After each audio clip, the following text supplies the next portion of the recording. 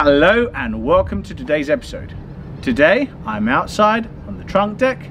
It's a night time. We've got deck lighting pointing out on deck.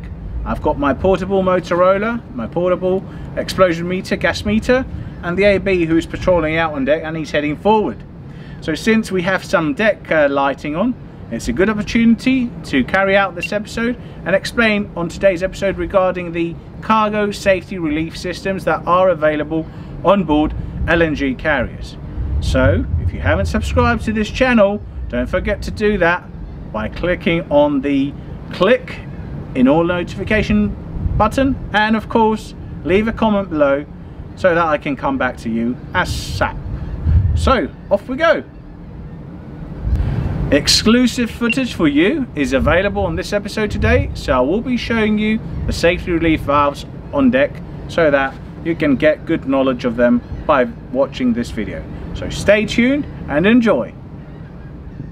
To protect the cargo containment systems from harmful overpressure or underpressure at all times in accordance with the IMO Gas Code, the IGC Code, requirements as per Chapter 8 that all cargo tanks are provided with a pressure relief system which is the appropriate to the design of the cargo containment system and the cargo being carried. Hold spaces, interbarrier spaces and cargo piping which may be subject to pressures beyond their design capabilities are also provided with a suitable pressure relief system. Cargo tanks, including deck tanks, are fitted with a minimum of 2 pressure relief valves, each being equal of size with manufacturer tolerances and suitably designed and constructed for the prescribed service. Interbarrier spaces, which I'm going to show you in a while, are also provided with pressure relief valves.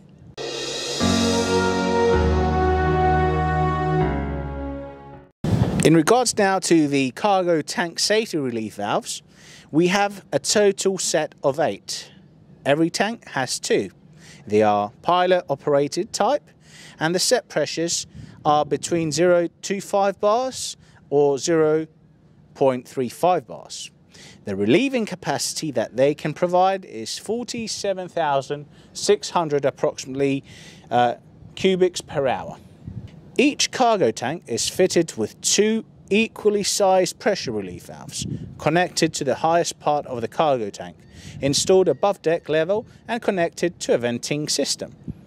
Relief valves on each tank are connected to a common line and discharged to the vent mast equipped with protection screen and cowl. Resonators on the cargo tank safety relief valves pilot inlet pipes to be applied in order to safeguard against relief valve opening during pressure peaks.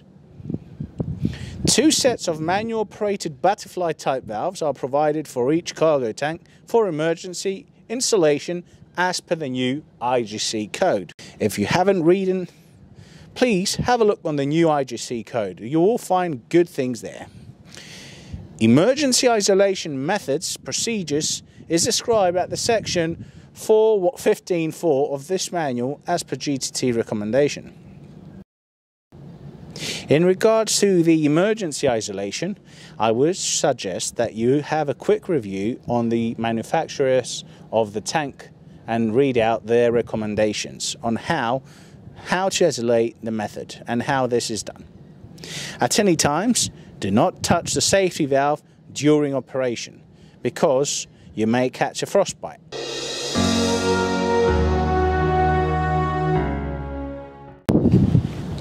IBS or safety relief valves. We have a total of 8 sets, which are 2 per each IBS. The set pressure is at 0.03 bars, and approximately the relieving capacity is at 438 cubics per hour. In regards to the installation spaces, we have again total 8, 2 per each IS space, which the set pressure is a little bit above than the IBS, and it's set it at 0.035 bars. Relieving capacity is approximately 500 cubes per hour. So now in regards to the interbarrier and insulation spaces, which are protected against overpressure by 2 safety relief valves, the following apply. The pressure in the interbarrier and insulation spaces is normally kept below the vapor pressure in the cargo tanks. The safety relief valves are pilot operated of the fail-safe design.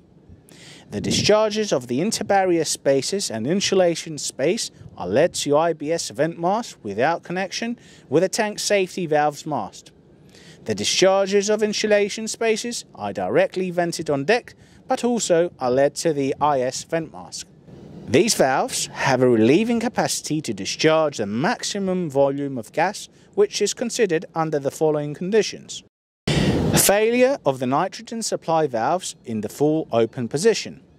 Warm up of the tank and insulation space at the maximum rate possible due to capacity limits of the warm-up heater and high-duty compressors on failure of the nitrogen exhaust valves in closed position.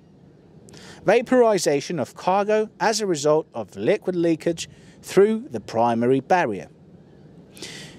The IBS and IS safety relief valves are in principle similar to the cargo tank safety relief valve, and similar cautionary points have to be applied, so be careful in case they open.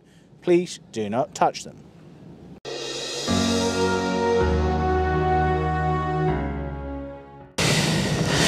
Cargo pipeline safety relief valves. Well, they're quite a lot.